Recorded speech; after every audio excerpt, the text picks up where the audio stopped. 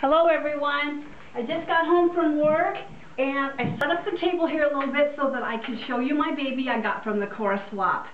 He came in the mail today. He was stuffed in my mailbox. I don't know how they ever got this box in there, but can you imagine the shape of this baby? I bet he or she is traumatized. Anyway, we are going to open it up. I had been alerted that possibly this baby made a very hasty exit out of his home in Kentucky so that he could get home to me before Mother's Day. So he might have left with hardly any clothes on, because it is warm in Kentucky, but Iowa has been chilly. So I went down to my closet that I have baby clothes in, and I brought up several little outfits that I thought he or she would be able to fit into, just in case he or she came with nothing on. Can't imagine that, but you never know. It's hot down there. So we'll just open the box up and see what we got. This has been a whole week. I've been waiting for this baby to get here. I've been having labor pains, and then my water broke this morning, and it's like 6 o'clock now tonight, and I'm finally home so I can see the baby. So we're going to open up the box, take out the stuffing,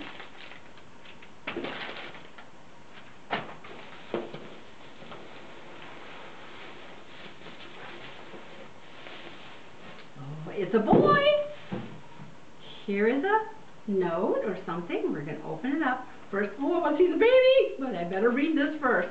You're always supposed to read the cards first. That's what your mom always told you. Okay. Oh my gosh, this is going to make you guys cry.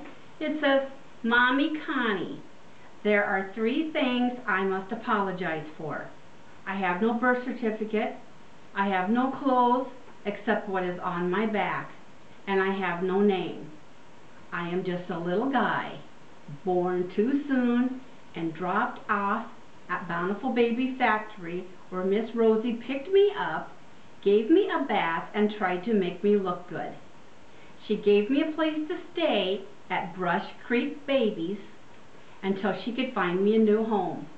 The ladies at Cora contacted her and told her that you wanted me. Thank you, Mommy. Oh, thank you, baby. I hope you will love me forever and ever. Miss Rosie didn't give me eyebrows or hair. I guess she wanted to leave that up to you, Mommy. She did give